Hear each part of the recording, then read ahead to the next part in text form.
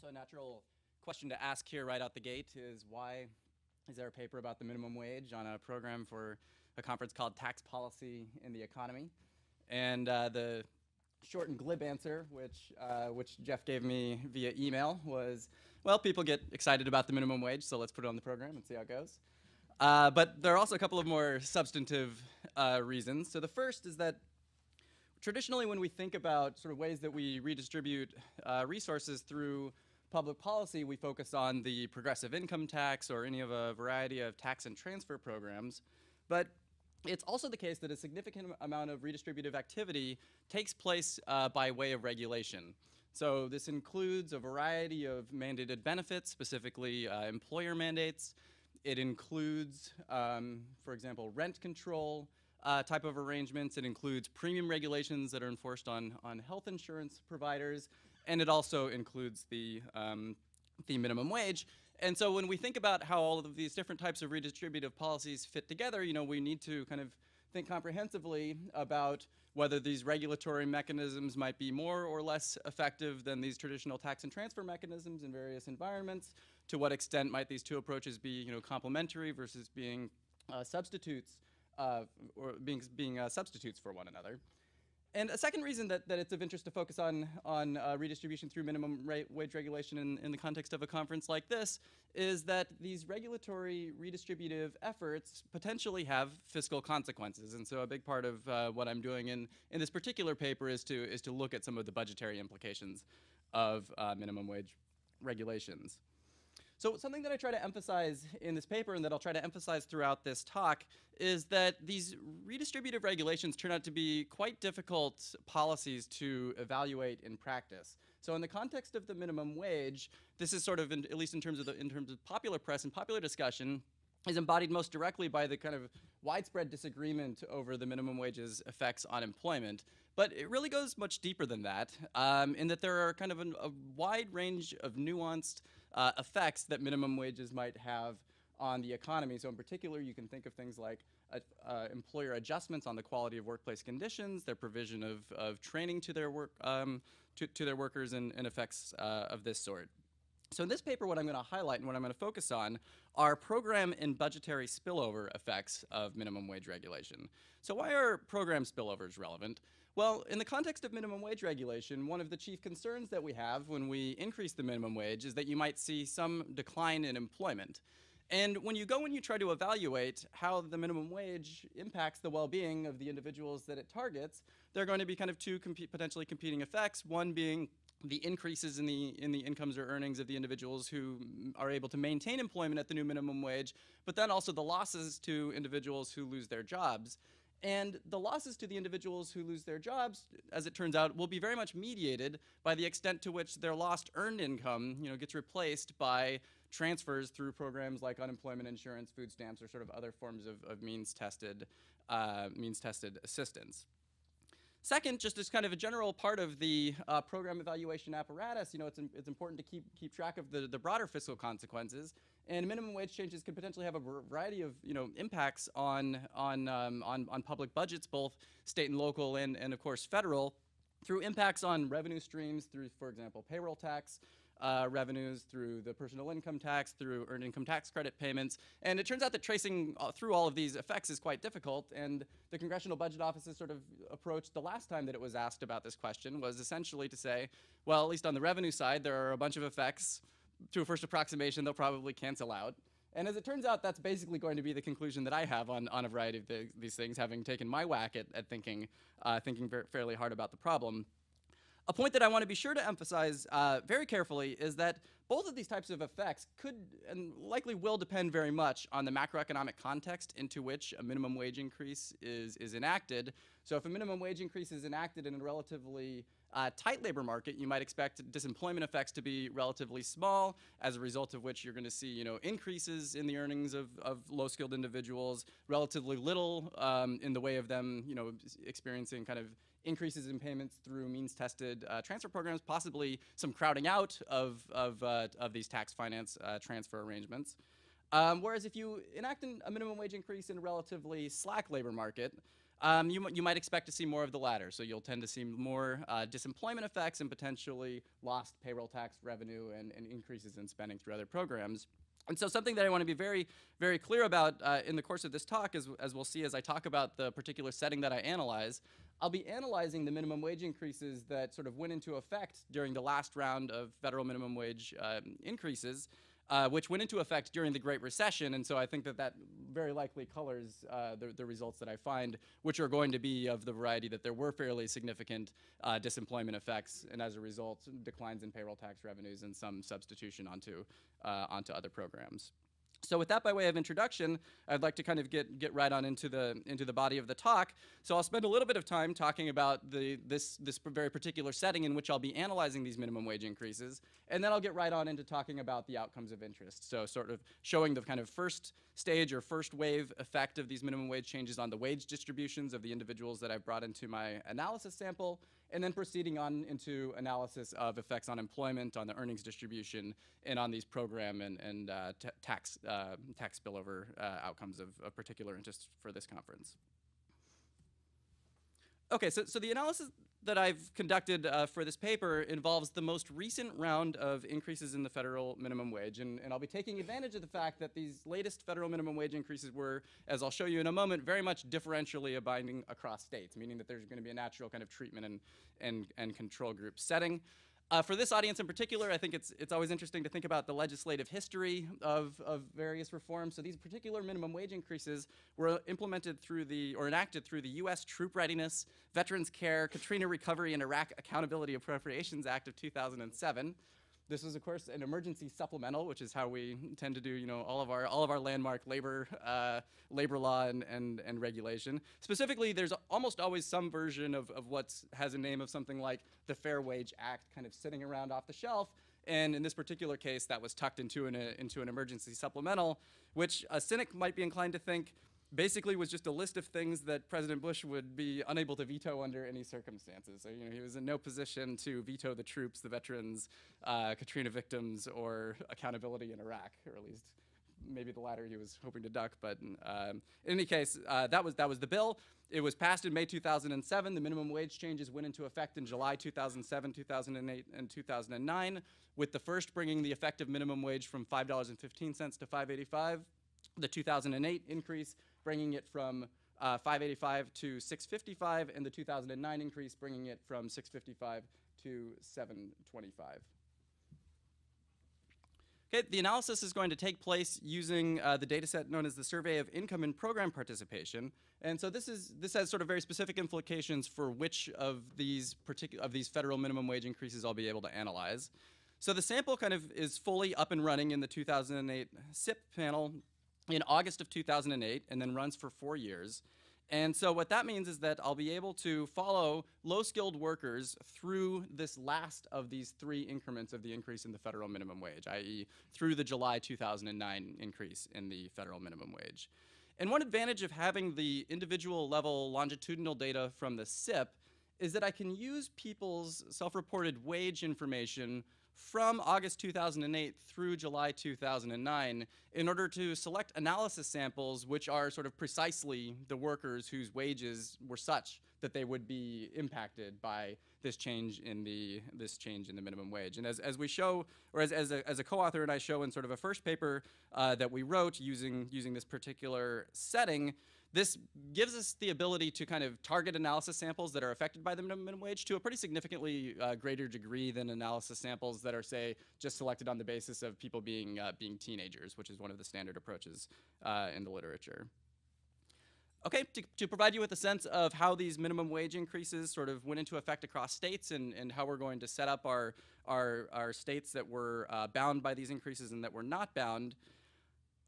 If we look at what we have in the graph here, the red dashed line is plotting out the average effective minimum wage in the states that we designated in this first paper as being unbound by the federal minimum wage, meaning essentially that the minimum wage rates in these states were already above the new federal minimum far before that went into effect. So among these states, the average effective minimum wage, as you can see, was basically at or above $7.25 an hour as of January 2008.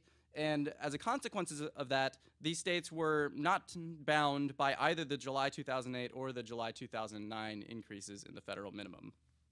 When we turn to the other states that we've designated as being bound, we see that the July 2007, July 2008, and July 2009 increments were all essentially fully binding. And the way that you can see that on the graph is that the blue solid line increases by essentially 70 cents at each of those points in time. So essentially all of the states in this group that we designate as being bound basically had their minimum wage rates set at the federal minimum and moved in lockstep with the federal minimum. So as I noted on the previous slide, this SIP sample that we'll be analyzing gets into gear in August 2008, and so what we'll be able to do is we'll be able to follow these individuals through the July 2009 increase in the minimum wage and then follow their outcomes for another 3 years following that binding increase in the federal minimum wage. Hey, here's the map of states. It might not be surprising to learn that the states that were bound by the federal minimum wage increase were primarily red states, whereas the states that were unbound by the federal minimum wage were primarily blue states, or dark blue and light blue, as I've shown them here. And so in the context of this previous paper, where my co-author Michael Wither and I were really focused on the employment effects as opposed to on these kind of budgetary spillover effects that I'm emphasizing today, we spend a great deal of time kind of exploring the extent to which our analysis is sensitive to alternative approaches to controlling for how the Great Recession varied in its severity across these groups of states, which is an important concern, but our baseline approach turns out to be quite robust. So things to note. In the context of that previous paper, we did engage in an extensive robustness analysis for the basic approach that I'll show you momentarily. The estimated employment effects turned out to be substantial, and as I emphasized previously, we think that this is very much a product of the particulars of the macroeconomic environment into which these minimum wage increases were injected. This paper is now going to pick up with the kind of baseline from that previous paper, and we're going to explore the extent to which the job losers that we identified in that previous paper saw their income declines cushioned by increases in receipts through transfer programs, and then also look at kind of broader implications for public budgets. Okay, our estimation strategy is a pretty standard difference in differences style estimation framework, where essentially what we'll be doing is we'll be tracing out the differential change in outcomes such as employment or program participation among the low-skilled individuals in our sample that are in these states that were bound by the increase in the minimum wage relative to the low-skilled individuals who were in states that were not bound by the minimum wage. Okay, so let's move on ahead into the results and the outcomes of interest. So starting out by just showing that we have in fact selected samples that were very much affected by the change in the minimum wage. This figure that you can see now basically shows this point. So again, the red dashed line is going to be plotting out outcomes for individuals who are from states that were not bound by the federal minimum wage increase.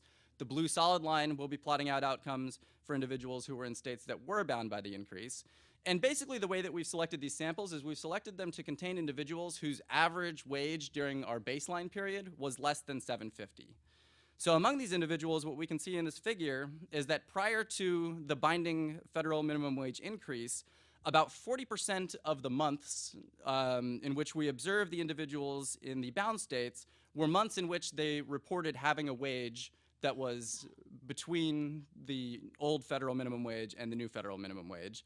And that's higher than the fraction of time that was spent with such jobs among the individuals in the bound states by about 20 percentage points. So that's going to be a pretty significant bite in terms of our ability to kind of have samples that are actually being affected by the policy of interest.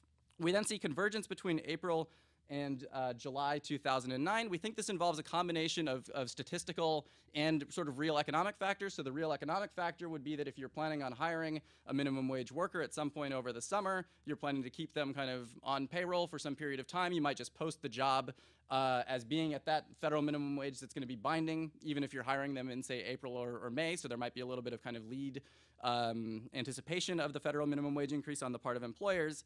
The statistical issue, which I won't go into great detail at the moment, involves what's known as seam bias or kind of look-back bias within the SIP. So specifically, the SIP is obtaining wage information on 4-month intervals, and it's asking people about their wages over the prior 4 months. And so one concern that can arise in that setting is that people will just sort of report the same wage for all 4 months, even if in fact their wage was changing.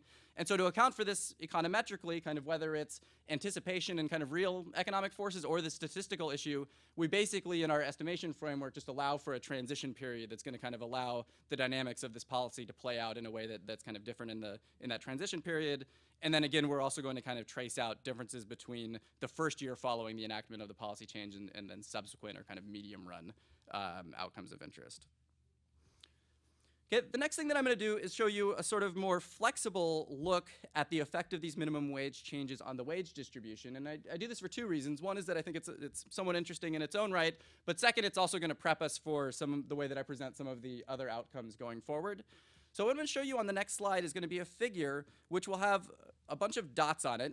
Each dot is going to represent an estimate of the change in the probability that an individual has a wage in sort of in a relatively narrow band. So specifically, say between $5.50 an hour, specifically between $5 and $5.50, or between $5.50 and $6, $6 and $6.50. And basically what I'll be able to show you in this first figure is that these minimum wage increases do show up as very much kind of binding in the region of the wage distribution that they were intended to bind. And so that's what I'm showing you in this figure. So the low dot that's associated with the $6.50 to $7 an hour range indicates that the individuals in the bound states, sort of going from this baseline period to the subsequent periods, saw roughly a 15 percentage point decline in their probability of reporting a wage in sort of this very narrow region that was bound by the new federal minimum wage. And the high dot up at about 0.12 on the y-axis that falls between 7 and 750 indicates that kind of most of these individuals who were shifted out of the region that's now been regulated out of existence are indeed kind of shifted to wages that are at or very close to the new federal minimum of $7.25. Okay, so now I'm going to move on to just provide the summary estimates of the employment effects that Michael Wither and I picked up in our previous paper, and then I'll move on to these other outcomes of interest. So over the short run, we pick up a 4 percentage point decline in the employment of the individuals, of these targeted individuals in bound states relative to targeted individuals in unbound states. Over the medium run, we pick up a 6 percentage point decline. And then in terms of people's earnings, we find that this is a little bit augmented by modest increases in the probability of reporting that you're working, but that your primary job does not have any income, which we interpret as being something like an internship effect, i.e. that some minimum wage employment shifted to being sort of like an unpaid internship as opposed to having a wage at the higher new minimum. And so the medium run effect on the combined outcome of either being unemployed or having a primary job that does not have any earnings associated with it was 8 percentage point. So we spent a fair amount of time thinking about the forces that likely contribute to this. So one is to note that, as I've been emphasizing throughout, these were minimum wage increases that were enacted in a very weak labor market, the weakest in the last 75 years since the Great Depression. A second thing to note is that these minimum wage increases were binding in states that were low cost of living states. So if you raise the minimum wage to $7.25 in the DC area or in California, that's gonna bite at a much lower portion of the wage distribution than it turned out to bite in the states where it was binding, which were primarily southern states and other kind of red-leaning states. And so when you look at where this falls sort of relative to median wage, it tended to be between 40 and 50% among these states. A third thing that Michael Wither and I have been exploring in the context of a separate paper is that these red states also tended to have very low Medicaid eligibility thresholds, and it's such that it's basically become impossible to have anything more than, say, 10 hours a week of employment in these states and maintain eligibility for Medicaid. And so we think that some of this decline in employment that we observe is actually on the labor supply side, i.e. people kind of voluntarily exiting the labor force in light of their inability to find a job that would actually allow them to maintain their Medicaid benefits. And so I think this is incredibly important just in general in the context of analyses of minimum wage increases, is that it's almost always treated as though the estimate that pops out is going to tell us something about an elasticity of demand for labor supply, but there are a ton of other effects that can be at work. And these things, sort of knowing which effects might or might not be relevant, requires being pretty intimate with the full sort of slate of programs and transfers for which these individuals might be eligible. How am I doing on time? You've got about 5 more minutes. Okay.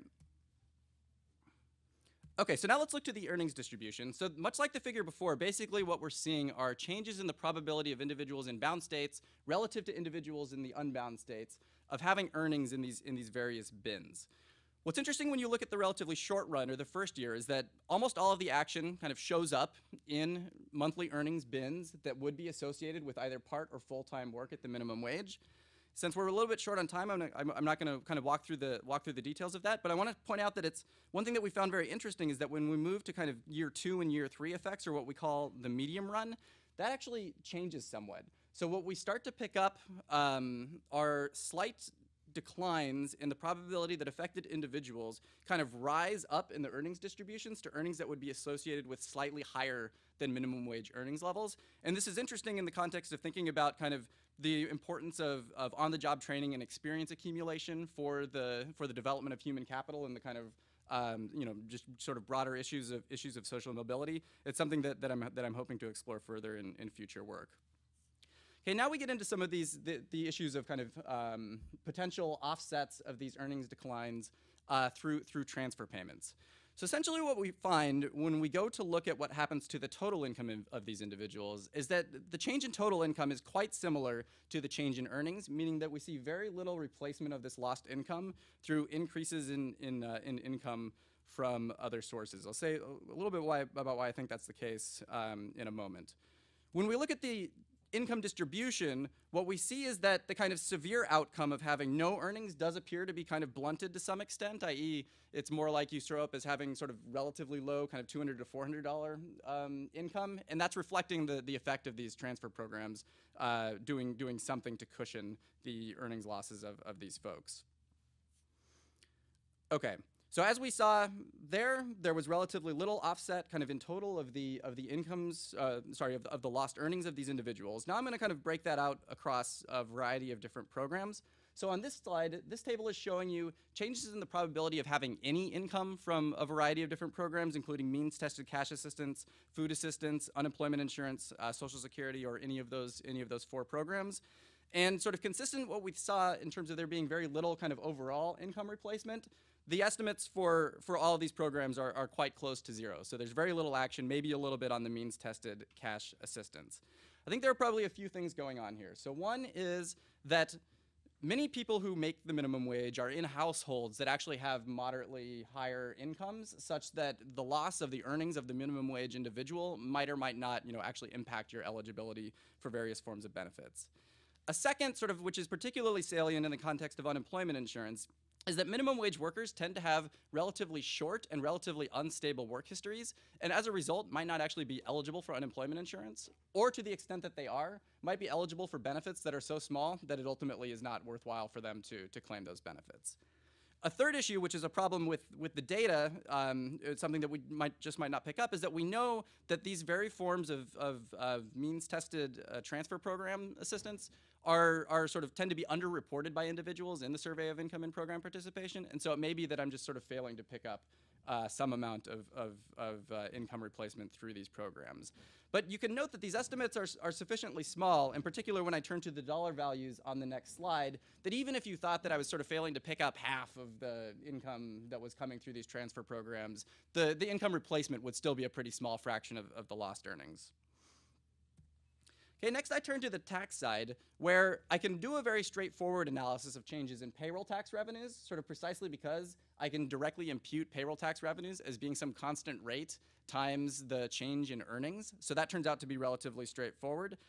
And this works in large part because the ceilings on the collection in particular of Social Security and Medicare payroll taxes are way beyond kind of what any of these individuals would plausibly be making over the course of a calendar year. So just directly applying the rate seems to be the most reasonable thing to do. Even for unemployment insurance, where the ceilings are relatively low, if you kind of do the math, you're going to find that very little of that very few of these individuals actually have income from a single job that would get them up over the threshold.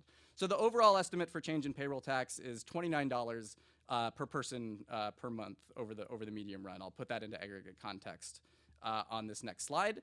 So for inputs to a back-of-the-envelope calculation of the aggregate in-sample effect on payroll tax revenue, we just need the following information. So the target population, kind of applying the SIP's sample weights, accounts for about 7 million individuals.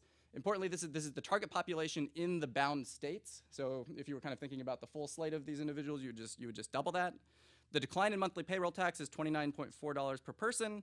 So you multiply the 7 million times the $29.4 times 12 months, it gets you an estimate of $2.5 billion in kind of in-sample lost payroll tax revenues over the course of the year.